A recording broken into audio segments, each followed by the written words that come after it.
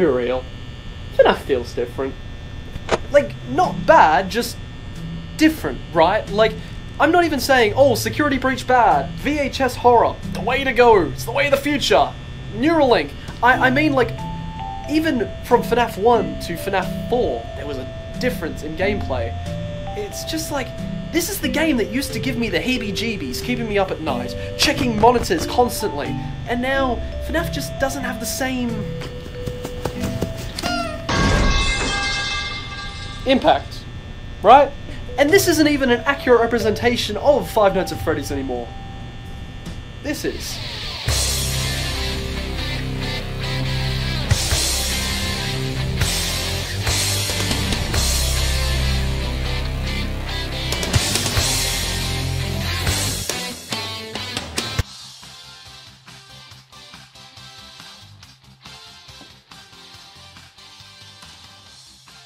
This video aims to dissect Five Nights at Freddy's by judging each mainline installment on both its fear factor and overall quality by looking through the lens of both gameplay and story. The reason for this is, whilst the earlier entries of the series' story can be roughly disregarded with the gameplay still being enjoyed, latter entries of the series show the gameplay and story being interwoven. To disregard story there would be to a disservice of the games, and overall, it would be judging it unfairly as the games were designed to be experienced as both a game, but also a story. However, don't treat this video like a FNAF story breakdown. I treat myself like a bit of a FNAF agnostic when it comes to the story. Who knows? The FNAF story is too complex. So when I'm gonna give any type of story information, it'll be directly from the games and maybe a sprinkling of just extra additional context just so it makes sense in the terms of this video. So to understand why Five Nights at Freddy's has changed, we need to go back and understand what made the first game so good.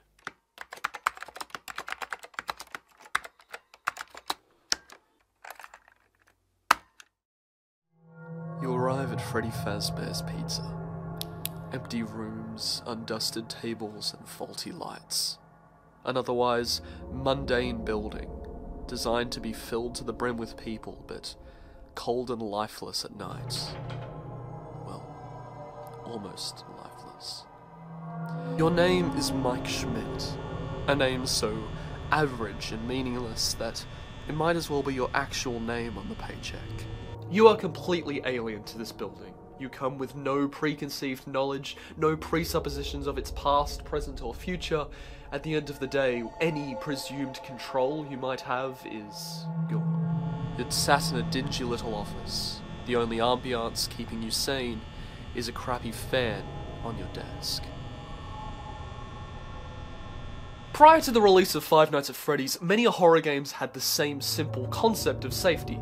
If there's a threat in the dark, get away from it. Simply put, distance equals safety. For example, Slender and the 8 Pages. You're going around trying to collect 8 pages, that's how you win the game, and if there is Slender lurking around in the dark and you just happen to see him, run quick. And if you don't, oh. However, Five Nights at Freddy's doesn't give you the luxury of running away. FNAF forces you to sit in the tension, letting the distance shrink and shrink. The only power that you have in Five Nights at Freddy's is a very literal power. It's a power system, electricity. You've got 2 doors, a camera system, and some lights. Both those last 2 options, however, are designed to allow you to see where the animatronics are. However, the game directly punishes you for using any of those systems. It forces you to drop your camera and just observe the room you're in, knowing that if you were to peer outside of your office, you might just see Bonnie lurking down your hallway. It's kind of brilliant, because think about when you see a spider on the wall. The thing that fears you isn't the idea that there's a spider there, it's when it runs away and you can no longer see it. FNAF forces you to pull your camera down, forces you to metaphorically blind yourself to threats. And yet, juxtaposed to that, you do still have to keep your wits about you, because if they finally reach your door and you haven't caught them in time,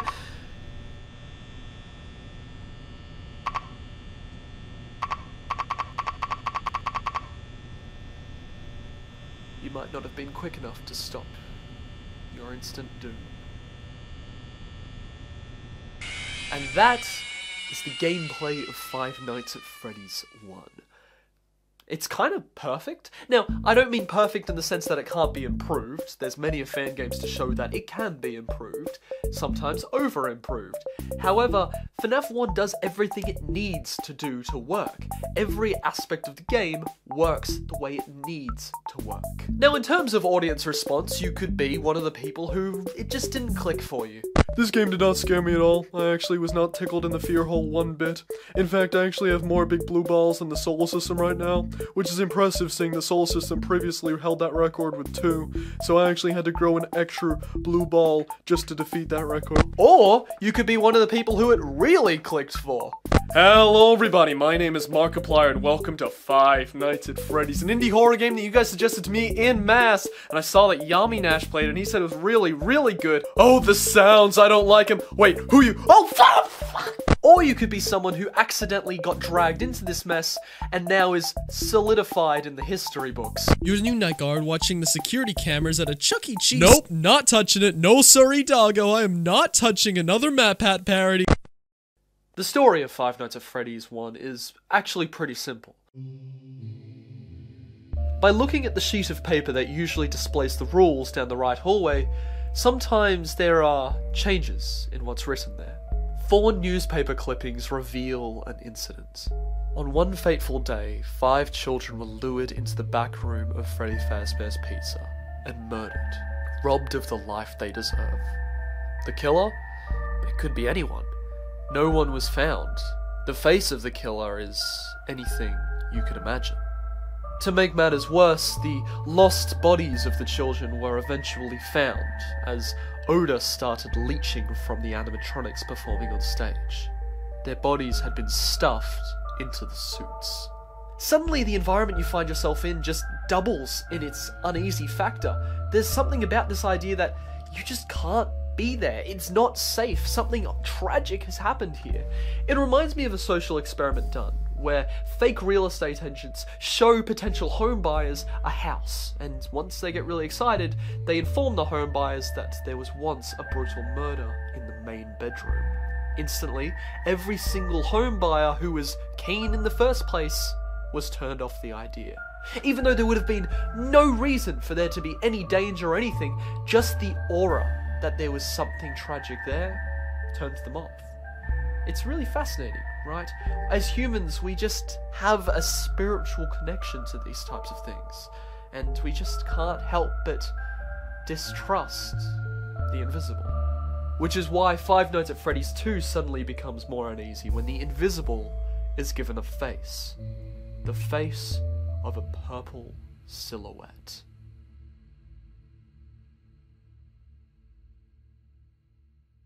No doors. No safety. Just prayers in the night. Five Nights at Freddy's 2 emphasizes the fact that FNAF 1 teased the player with their inability to directly confront danger. Yes, FNAF 1, the animatronics will get close, but hey, at least you got those doors to protect you. In FNAF 2, you have none of that. In fact, the animatronics will get close. They will get into your office, and they will arrive right on top of you. Don't get excited, Twitter. All you have at your disposal to protect yourself is a shitty flashlight and a crappy Freddy mask that works most of the time. Five Nights at Freddy's 2 fundamentally is a game of stress management. Hey, is Foxy down your hallway but Balloon Boy's stolen your batteries? Well, that's tough. Or maybe the music box is unwinding too quickly and you've got the Freddy mask on because Chica is in your office. Bummer. It's rough, buddy. Five Nights at Freddy's 2 does not let you slow down at any point. If you do not keep up with the animatronics' intensity, well then you will be taken out. The screen bleeds red as the adrenaline fades. An old Atari-style minigame is presented to us, depicting the aftermath of multiple events at Freddy's. In one minigame we find ourselves as Freddy, being lured around the pizzeria by the puppets, who's showing us the remnants of what seems to be a vicious crime scene. Continuing on, we see Foxy, running from his famous Pirate's Cove to greet the children in the main party area, and yet it's too late. We see the puppet confronted by the corpses of 4 children, so as a reflex, tries to make them happier by giving them gifts, but ends up giving them life. And finally, we see a smaller establishment, presumably Fredbear's, with a child locked outside. But before anyone's able to do anything, a car drives up, and a purple silhouette steps out and murders the child, leaving her tear stains to taint her afterlife. That right there is our murderer. That purple silhouette, that purple man. A murderer identifiable only by a colour. And to add to everyone's shock, this game wasn't a sequel, it was a prequel sequel. Set in the year of 1987, presumably 6 years before the events of Five Nights 1. This was really disconcerting for this revelation to come out, as suddenly we all realised that the animatronics we've been facing off, hell, the animatronics we saw in those Atari-style minigames, those were the animatronics from the original diner, where the murders took place. Apparently Fredbear's family diner, as the phone guy mentions in one of the calls. And this is why FNAF 2 really worked as a game that told a story, because it told you enough to catch your interest, but not enough to lose it. So, there was a lot of pressure for the 3rd title to release. Following the first 2 games irreversibly changing the online zeitgeist of horror games eternally, Scott Cawthon had a lot to deliver in his final FNAF game. Theory channels haunted his mind when he tried to sleep. The sleep paralysis demon that was Meat Theory snuck into his room each night. Fake teasers came out showing carnival rides and roller coasters. Real teasers came out showing Fredbear? No, is that... Oh, it's an amalgamation of all the animatronics combined! Scott knew he had to make this game the finale, and therefore the scariest of the franchise, and oh boy, did he deliver the greatest scare of them all. The fandom were horrified to realize the truth. The whole game was green! Gee, I hope that doesn't bother anyone. Yeah, so, let's be real. FNAF 3 sucks, okay? Let's be real. Out of the entire FNAF series, this is the most fan-gamey of the games. The gameplay is weirdly boring. And there's actually a lot to that, as there actually should be a lot on paper that would make this game work. An old, abandoned-style horror attraction. Faulty camera systems and apparitions of past animatronics. It even keeps on the pattern of the games, where the first game had doors and lights. The second game had no doors, but still had lights. And this game, neither. Should work, right?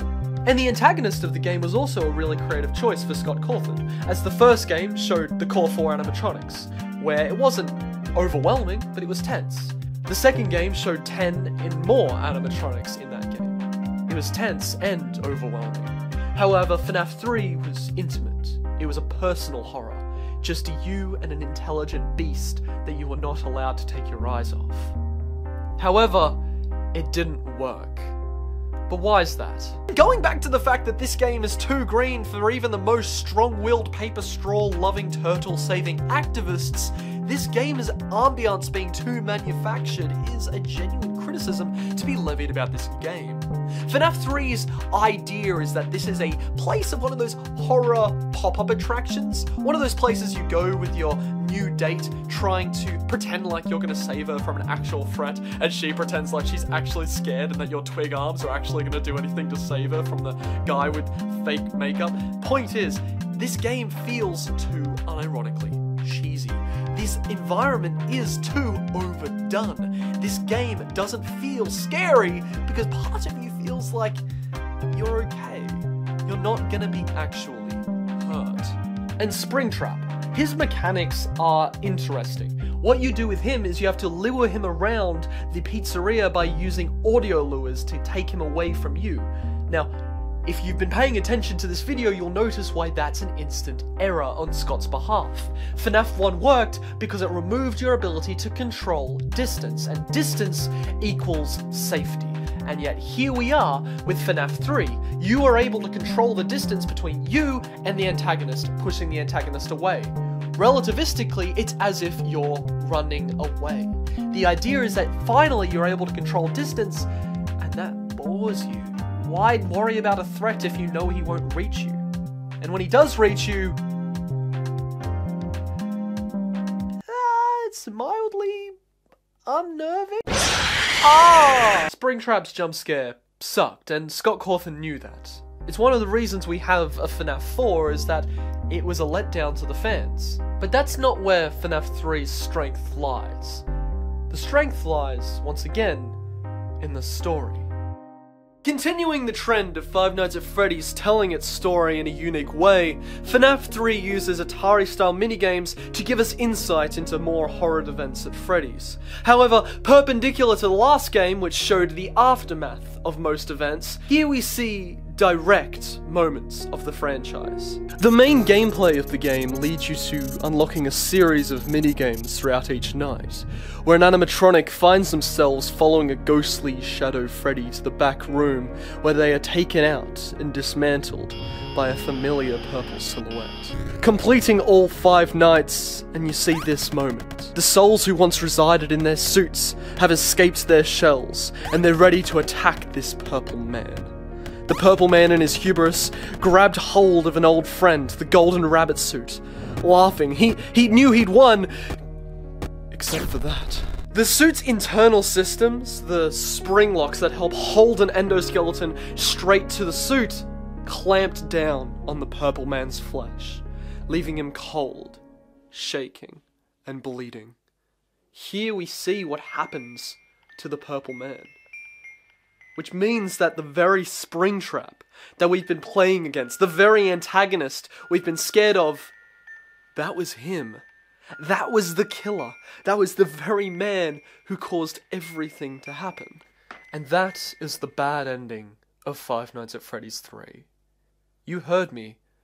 Bad ending. Each minigame gives you a task to complete in your next night shift at Freddy's, whether that be double-clicking a little picture of Balloon Boy, or a little statue of Shadow Bonnie in the corner of your room, or perhaps taking the hex code of purple, flipping it, and dialing that into a wall, which was a creative choice. Oh look, here's a wall. Let me just dial in my phone number. Beep boop boop beep boop. In these smaller minigames, we see the story like never before.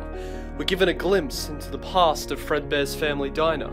We see Chica giving cake to children, Mangle on a quest, and that little twat. But by getting through it all, we get to the end and see a big party room, with a child stood at the back. As he walks to the front, he's greeted by a few friends, each ordained in a certain Fazbear character mask. This moment shows us the peace that these characters finally get to have. Fnaf 3 is not even close to being the scariest game of the franchise, but it's definitely one of the most poetic. The idea that these children suffer consistently for years, but maybe there was a chance that someone would save them. Maybe there's a chance that they get one more day. Their happiest day. It was time for a change. The weight of Fnaf 3 not being scary weighed on Scott Cawthon's conscience, and therefore, Fnaf 4 was going to be a return to what made the series great in the first place. No longer would you be able to control the tensity of your animatronic foes by moving them around. This time, you're at their disposal. No longer will you even have a camera system to look at them. Fnaf 1 was great when it blinded you to threats, so this time the only way to see threats is by going up to a door and checking for yourself. But hey, don't even be too hasty with that flashlight. Just listen. And in the biggest change of them all, no longer would these animatronics just be reflections of real-life children's entertainment, but instead, they would be very literally the stuff of nightmares. Scott Cawthon wanted to depower you, and how did he do that? He made you a mere child.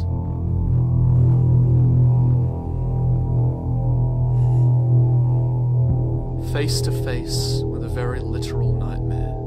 A flashlight held in your hand, scanning a room in fear. The paradigm of Five Nights at Freddy's was shifted entirely. For the first time ever, you're moving. And not just are you moving through an alien environment, but your own bedroom. Something so intimate, a place where you're meant to be safe, especially as a child. The only way to keep yourself safe is to flick on that flashlight. Blink and you'll miss it. If you think you hear breathing at a door, you can wander up and check the hallway. But how can you trust your own self when your hands are sweating and shaking? And if you use the flashlight at the wrong time, well, that's a bummer. The magic of Five Nights at Freddy's was back. In my humble personal opinion, Five Nights at Freddy's 4 is the scariest FNAF game. That is debated, as a lot of people think that it's too manufactured, it's too overdone, it has too many teeth. I get that, and I know I just criticised FNAF 3 for being too manufactured, but when it comes to FNAF 4, all the other elements just really embrace it. For this, we need to talk about sound, as Five Nights at Freddy's 4 uses sound to an extent that the FNAF series had previously not seen. While sound, of course, is used in the other games to add to the horror experience, FNAF 4 uses sound in a way that makes it the core driving force of the horror. It was Danny Boyle who said that 70 to 80% of cinema is sound, and while that's a controversial statement, even to a little cinematography directy boy like me, like you sound engineers, I've seen EQ I fucking can't say it. You sound engineers, I've seen EQ graphs straighter than your own. Fuck's sake, I can't say it. Sound is vitally important, and it is, in a lot of cases, the driving force of horror for Five Nights at Freddy's. And if you don't believe me, I have a piece of scientific information that you can't rebuttal. I'm not even taking the piss with this one. I need you to trust me on this, because Garrett Williamson's unloved, disowned child, FNAF Not Scary, is genuinely the perfect example of how Five Nights at Freddy's needs sound to be scary. Throughout Garrett's Not Scary series, he takes the clips from the games out of context, strips them of their sound, and replaces them with something funny. And by funny, I mean... So let's put it to the test, eh? Let's see Five Nights at Freddy's with the original sound and Five Nights at Freddy's with the added sound.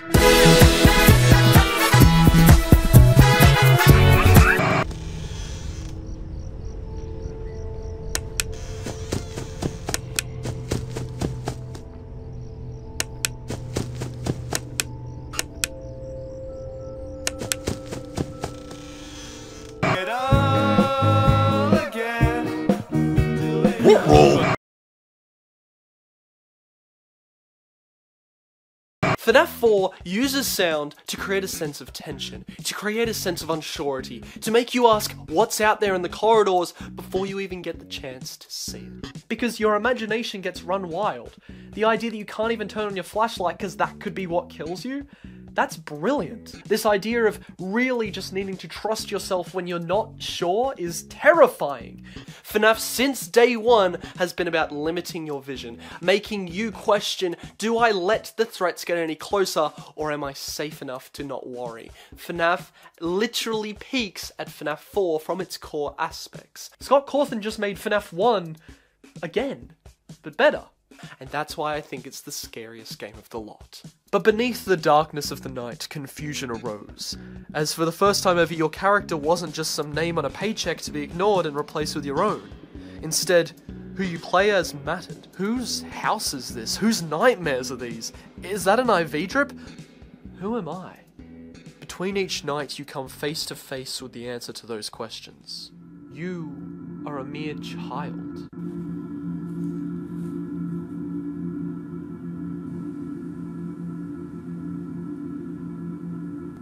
The first night you find yourself locked in your room as someone's done something to you again. To bully you, it seems. To mock you, to tease you. Who is mocking you in this situation? It's your brother.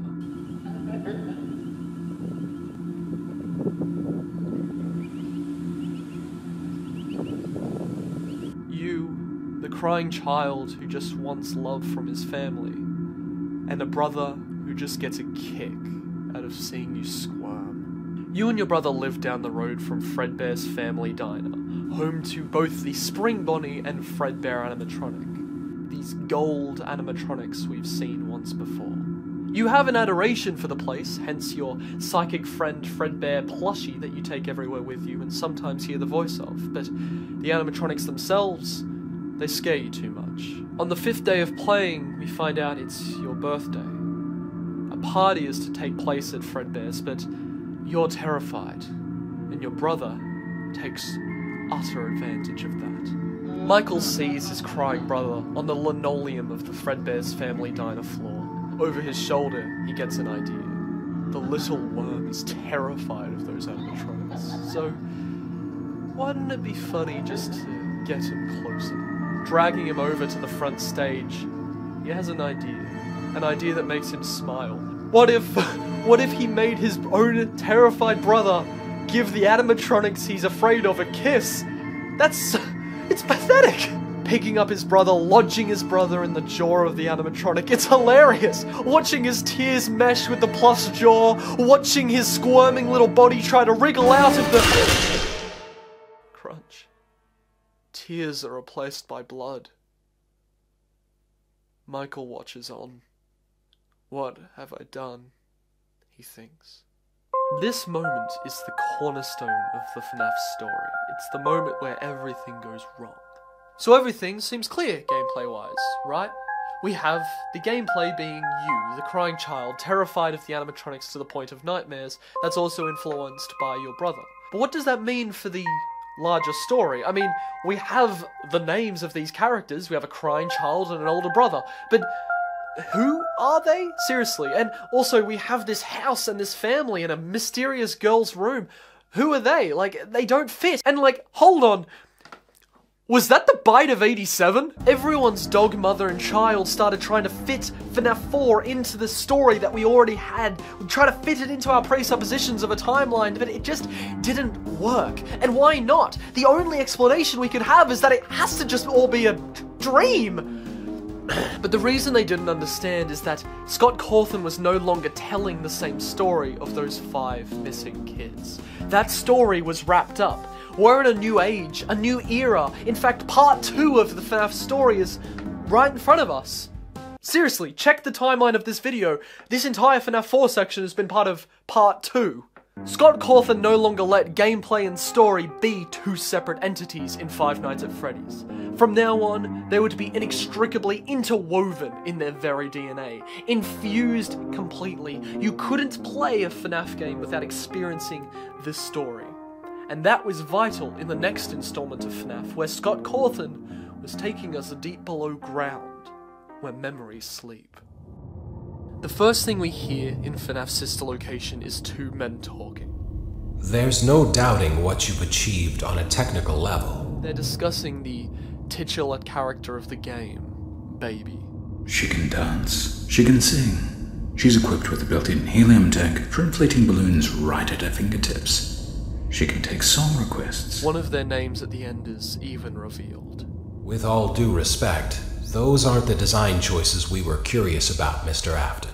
If you have a general awareness of the FNAF story, you've probably touched on this Silverized novel, where a character named William Afton is introduced and revealed to be a killer. The killer. William Afton is the purple guy. That had a bit more of a kick to it back in 2016. I really am actually kind of disappointed that it doesn't land as much as it should have. No longer were the characters that we were hearing about just sprites on a screen, but they were characters with personalities and voices and families. We started to learn of who they were intimately. Now, Scott had to be very careful with that, however, as remember FNAF 2? How you have to give enough of your story as to be interesting, but not too much as to lose interest? Well, we're on that balance beam right now. We're discussing all these new ideas, but if we reveal too much, it becomes too uninteresting. So let's explore Five Nights at Freddy's sister location, shall we? Enter you, Michael Afton. The son of William, and the brother of the crying child. There's no care to the place you find yourself in. You have to crawl through vents that reek of stories you don't want to hear. Making your way to a control room, you look around and see blinking heads on a stand and creepy masks. Let's give her some motivation. Press the red button now to administer a controlled shock. In doing so, you are forced to torture the very animatronics you thought you were paid to maintain. And whilst you're paid to maintain them, the money isn't the reason why you're here. Entering the furthest room from the elevator, a blue haze fills the air as you arrive, only to meet a robot behind glass. A robot that reminds you of the sister you lost years ago. And so, you'll do anything to make it all 5 nights.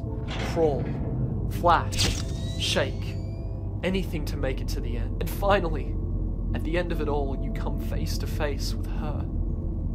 Baby. She tells you that she's broken. And that I can't be fixed.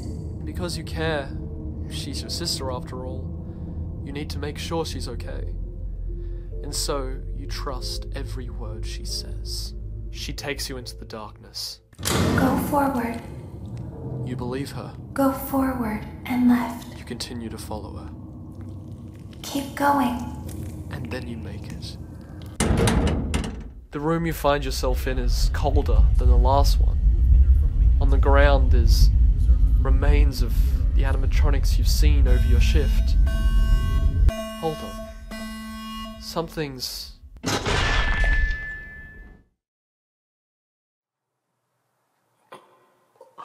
You awake to the feeling of dry eyes, as if someone had rubbed a cotton swab across them. What happened down there? Was it some sort of bad dream? You feel a pit in your stomach as an ache in your back from an undescribable weight fills your bones. You decide you need some air. Questions start filling your head.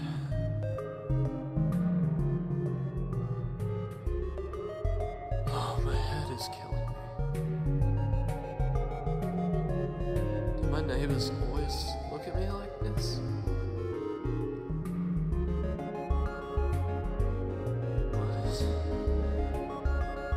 What's going on with me?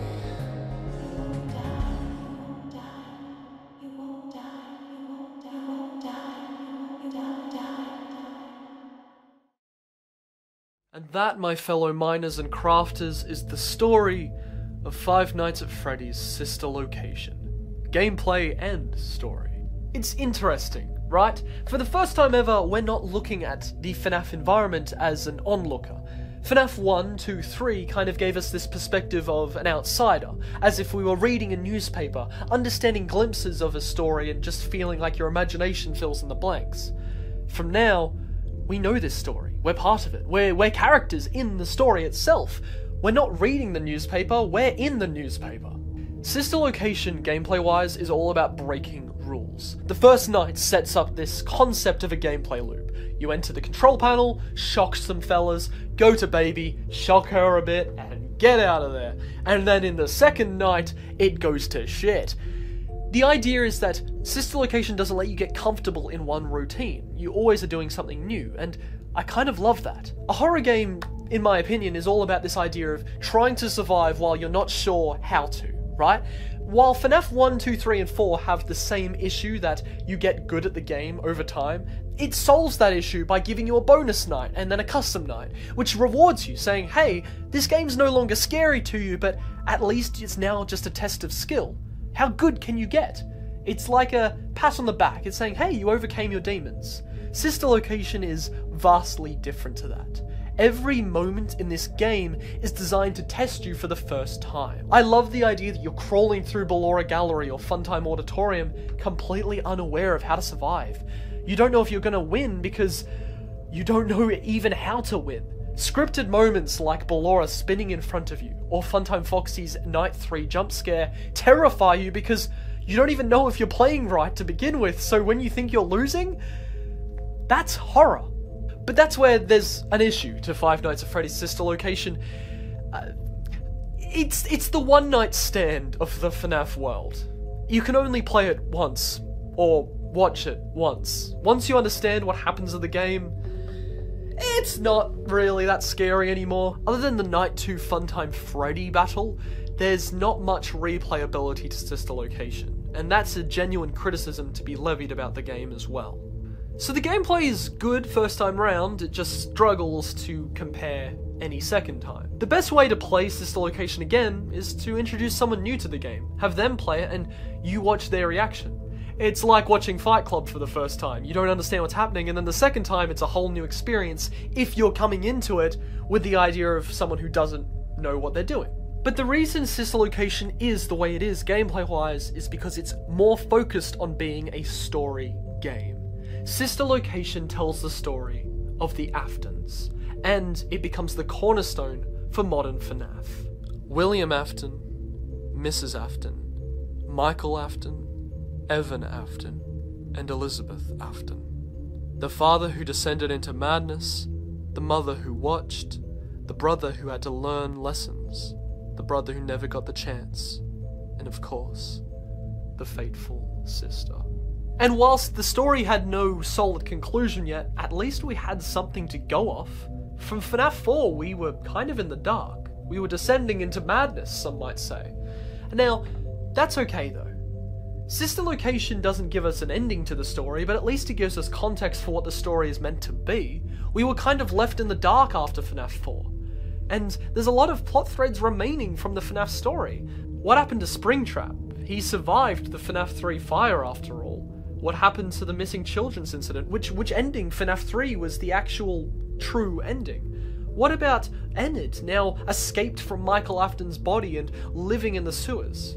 What about the soul of the puppet, who still yearns to protect the kids of the past? And as an internet community, we all expected Scott to give us something to look forward to, some context for what was happening, but all we got was radio silence. And a pair of green eyes.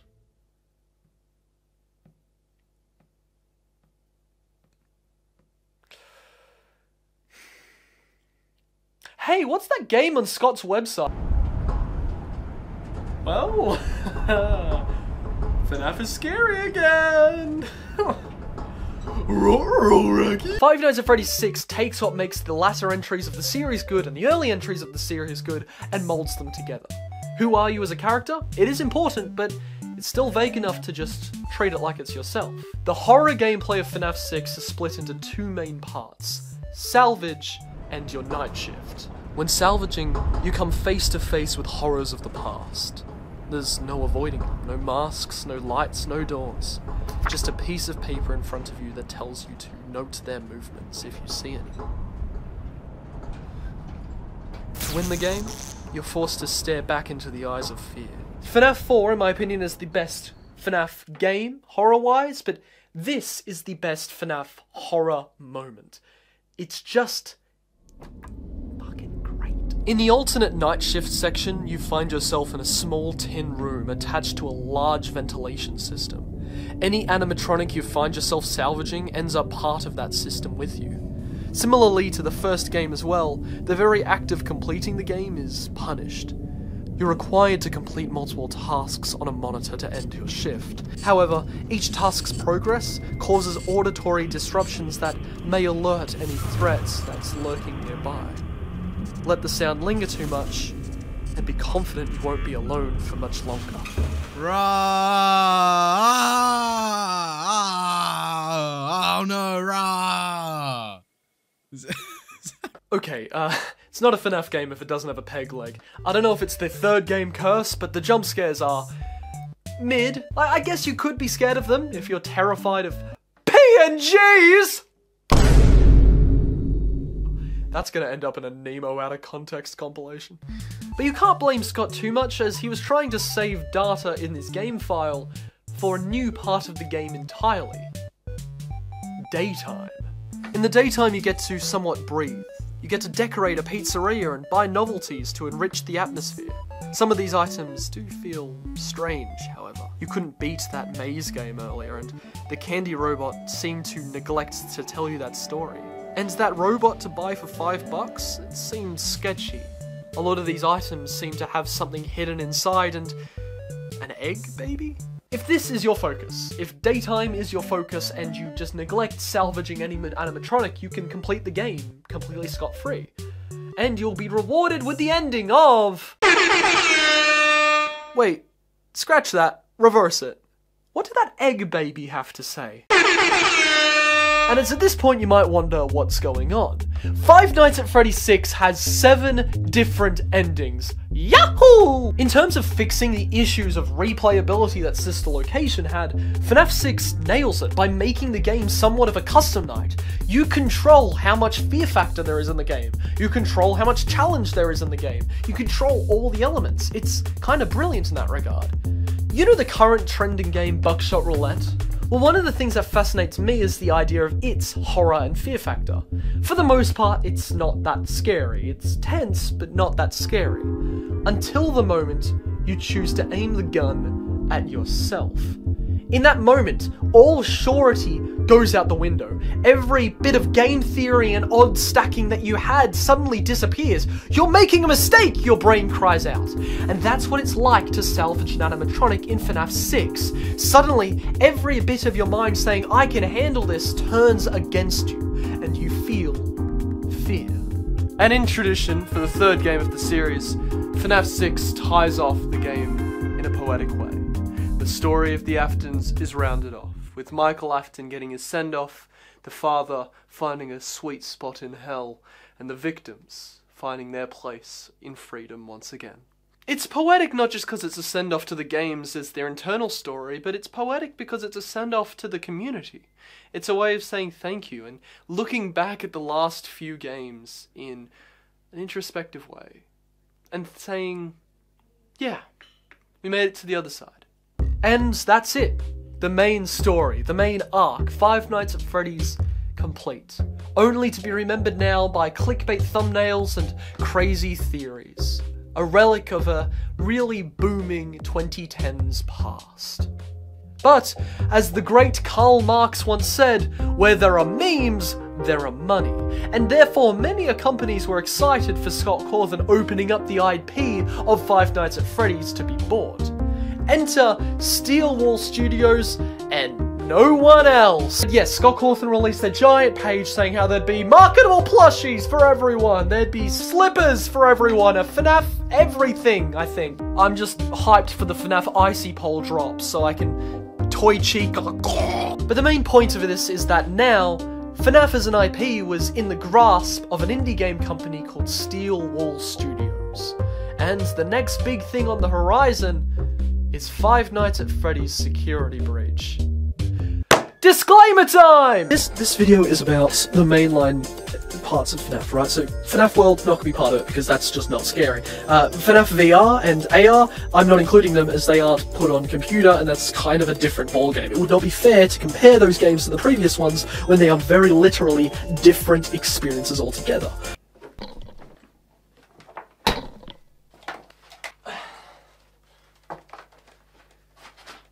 It's the future, bitch! There is too much to speak about Security Breach, especially with the amount of time I've left in this video to talk about it. There's a brilliant video by Design Frame, which is called FNAF Security Breach is a fundamentally broken game, and I actually have to agree with every point they make. It is sad.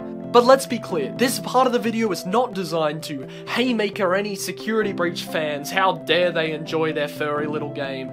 No, this part of the video is just to dissect it in contemplation with the previous games. There is a dichotomy between what this game has to offer and the previous games. And to break down why the game fails in so many ways, it's important to look at those games. So, let's take a look. I'm Gregory for this part of the video. You can tell because I shaved.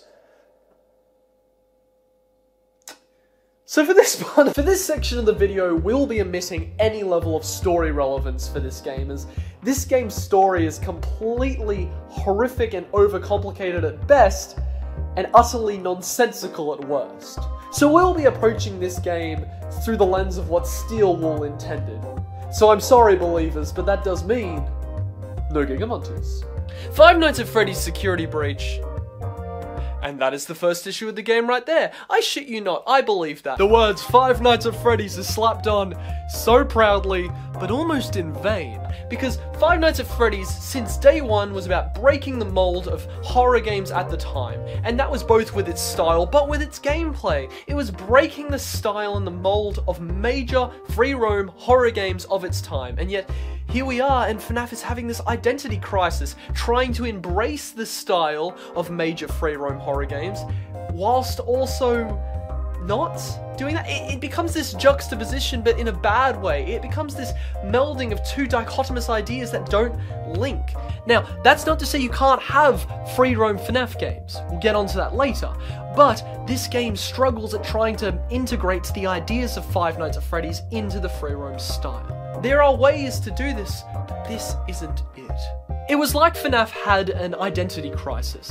It wanted to go bigger and better, but as that was the only target and goal in mind, it was easy to conflate the idea of hitting the target and getting a bullseye. Fnaf Security Breach is a victim of that. It was too big for its own good, and therefore, there was no direct goal in mind to really sell it. Seriously, watch that video by Design Frame, it's perfect. In Security Breach, you play as Gregory. And that is the second issue with this game. Steelwool decided for Security Breach to flaunt human models all over the place, from Gregory to Vanessa, making this world, instead of a human and real world, a very cartoonified world. Now, whilst cartoonified horror games can exist and work, it's not the style that Fnaf had. In fact, it's the opposite of the style. The idea of Fnaf was that it was very real, it was very gritty, and yes, there were cartoonified antagonists. They were cartoonified because they were from children's entertainment restaurants. They still were in the real world. The closest we get to seeing a human caricature within the entire franchise is when you see two electricians hung at the stages of the Ballora Gallery and the Funtime Auditorium. And we can see that and get a little shocked as, that's us. That's us. But you know who isn't us? This guy. Fnaf always reveled in the idea that there's something in the dark, something unearthly, uniquely scary out there waging on your death. But when it comes to Fnaf Security Breach, there's none of that. All the characters are ungodly human. They're too sentient. You can't believe that they're just robots. But then contrast, they have about 3 voice lines each, so you hear them say the same thing over and over and over, and all immersion is shattered. They're all too human. They're all comically evil with their voice lines. They're laughable villains that don't actually really prove any threat. Even the main villain is a person in a costume, but they show no true threat. They just... Oh, I shouldn't do that. That's a no, I can't. Now, I understand many of you may have heard what I just said and disagreed, and fair enough, as many of the major horror characters from all of pop culture are human. However, there's a distinction to be made between what Security Breach does and what those horror characters do. When it comes to horror and thriller and many types of good versus evil type fights, there are usually 2 types of villain. You have the archetype of a mastermind and the archetype of a monster. The monster archetype is scary because it's just illogical. It's out there to get you. It has no rhyme or reason. It can't be predicted. Whether the mastermind is the opposite. It's too predictable, but you can't predict it because it's too smart for you. It's one step ahead of you. You don't know what it's got planned. You don't know what it's thinking. And therefore, scary. I think a good game that actually justifies that distinction is, quite funnily enough, Poppy Playtime. There are issues with Poppy Playtime, but for when it comes to their villains, they do a pretty solid job. Think Chapter 1 with Huggy Wuggy as the monster archetype, but think Chapter 2 with Mummy Longlegs is trying to lean more towards the mastermind archetype. With Huggy Wuggy, you just run down vents, trying to escape, but with Mummy Longlegs, it's different. She has a plan for you, she speaks to you, she leads you down this path that you don't understand yet. It's scary. And that's the issue with Security Breach. We have these animatronics that have the minds as if they're sentient, so they should be masterminds somewhat, but then they're not.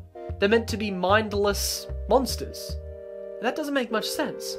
Especially because, if we're gonna dig into some level of story, they're meant to be mind-controlled by Afton or Vanny, it's unclear, but the point is that they're mind-controlled. They're meant to be smart. They're meant to be under some spell. It's so confusing. It's such a bad game. However, there is one time where it worked. There's one time where I genuinely felt fear at the layman animatronic. And it was this moment right here. You think you're better than me? Yes. Alright, we're gonna save. Oh my god! What the fuck is that? Astral David Spiff, in trying to tease the FNAF gods, tried to beat Security Breach without sprinting. To do this, he used game-breaking glitches to time travel, which had unintended consequences. It gave birth to a foe, Gigamonty. I completely take back what I said about Gigamonty not being part of this video, because I knew from the moment I saw him that this was the way to fix Security Breach. This beast, this creature, had one goal in mind. When it knew where you were, it would chase you down, no matter your status, and kill you. This is how Security Breach should have been. No cheesy voice lines that dull your experience, making you apathetic to the threats. Instead, there's silence, and silence, and silence, until it's smashed by threat charging you down on a hunt for your head. It's so scary. You see the moment of realization, you see the tension in his shoulders as he realizes he needs to run, and run he does, but in vain. And I get that this is opposed to the style of FNAF, but Security Breach already is opposed to the style of FNAF. If you're going to be that way, commit to it. Both can work, but as long as you commit. You can't half-ass either of them. You can't sit on the fence. An added bonus of Gigamonty is that you're stripped away from your ability to use the Faz camera, the Faz blaster, and the Faz bear, and that means you're stripped of all your hope. In the moments that Gigamonty is charging after you, all you hear are his raging, charging footprints, and that is terrifying. But just like in all FNAF games, you're called to just execute the task, execute the objective, no matter how you feel. Like in FNAF 1, when you hear Foxy's footsteps, you know just press the door button on the left, you'll be okay. Or in FNAF 4, just listen close, if you hear breathing, close the door. That's all you need to do. It's scary, but you just have to complete the task. That's all you need to do for Gigamonty. Give one thing to evade him. Not an easy thing, but just one thing. For example, get to the nearest charging station. They tried to implement that with Moon, but Moon's a glitchy mess that's unpredictable, and half the time you don't even know where he is, so he's not much of a threat. The fact that sound is the thing that's calling you to action works way better than naughty boy. One of the biggest drawbacks from FNAF Security Breach is that the creators just weren't willing to lean into the horror aspects of FNAF. They wanted to make these characters fun and personable. They wanted to make this environment fun and childlike, but they forgot to juxtapose it with the fear factor. They forgot to make it unnerving. They forgot to make it Five Nights at Freddy's. It's a furry paradise. I hate to bring up Poppy Playtime twice in a video. It makes me physically ill. However, Poppy Playtime Chapter 2 just does stuff well. That main area where the train station is, that play area, that's brilliant. That's very reminiscent of what the daycare in Security Breach is like. But where one place looks like you want to send your kids there, the other place looks like Chernobyl. You expect to see mutant deers climbing out, not Mickey Mouse. And that's why at the end of the day, what FNAF Security Breach needed was Ruin. They needed Ruin to come out. And when it did come out, it solved many of the issues of Security Breach. But it was kind of too late. Security Breach was already done, out there, for years, you know? And at the end of the day, you can't rely on a DLC to act like a brand new game in a series. Now, I would make an entire dedicated part of this video to Ruin, but I don't think that's fair, as this is meant to be about the mainline installments of FNAF, and it's just a DLC. Ruin deserves its own part of this video, but by the logic of this game, that's not fair. That's like also discussing the Halloween update of FNAF 4, so I'm not bringing it up. However, I might delve into the more wacky sides of FNAF if you guys want it, so please, tell me if you do. Let's go off script for a second. Security Breach is not a good game, but that's okay. I'm not a hater of Security Breach. There's a lot of things I enjoyed about it. There's a lot of memories that I still cherish from the time it came out. I still loved the lead up to it. I have memories from the time it came out. I remember my first reaction to the Afton ending. I remember my first reaction to the mic room. I remember my first reaction to all these moments that made me go, oh, this is a game changer. But it is still a broken game. To me, Security Breach is like an injured dog, and I mean that with as much love as I can give. You still love your pet dog, you still love them, but they have training wheels. They are a dog with wheels. It is a little stupid, but you still love them. But it's not the be-all and end-all. FNAF 3 was a rough game that you don't really replay. FNAF 5 suffered from many gameplay issues. It's too linear, it only really works for your first gameplay, you know? There's so many things about FNAF where the games don't fully commit to their promise. But that's okay, you can still enjoy them for what they are. I just enjoy Security Breach for the fact it's a broken mess with memories. And that's okay. That is okay. So, let's answer the question, why does FNAF feel different, and can it be fixed? Well, let's go back to our two criterias, story and gameplay. Story-wise, the movie. The Five Nights at Freddy's movie was everything I wanted it to be. Simple and clear. Five Nights at Freddy's as a series has a lot of content in it, and therefore, giving it to an audience that are brand new who don't already care for the series is just difficult. So it made sense to strip back the story and not rely on these wacky concepts like Remnant and Fazgu, and just deliver a simple story that everyone can relate to. The original story. The terror of learning of an event in a newspaper. The terror of the missing children's incident. It lent into that. And it didn't shy away from the goofiness of haunted animatronics. It tells you directly to your face. I love that. That was Five Nights at Freddy's doing something that makes sense in both universe but also our universe, and giving it that haunted feeling that plays with our biological sense of eeriness towards auras and spirituality. But gameplay. Gameplay is where it's bloody important, because if Security Breach is any indication, story doesn't matter when your gameplay doesn't work. So, how do we fix the gameplay? Enter FNAF the Glitched Attraction.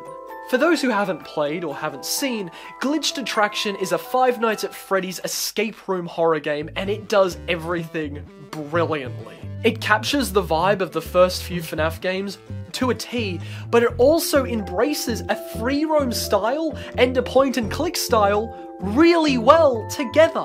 It meshed these styles perfectly. Glitched Attraction, with each level, keeps you enclosed with a threat, right? Keeping you close, making you judge the distance but minimize it when you have to, minimizing your safety. Brilliant. It emphasized a real-life environment like FNAF 3 was trying to do, an escape room, something that people like doing as a fun hobby. And then there's the stress of trying to keep track of everything happening. With each level, the amount of stuff you need to watch out for increases. If an animatronic starts charging towards you, hey, run away if you want, but it's gonna catch you. You're stuck with them. You're managing them. And if you didn't, tough luck. Just like FNAF 2, and FNAF 4, and FNAF 1.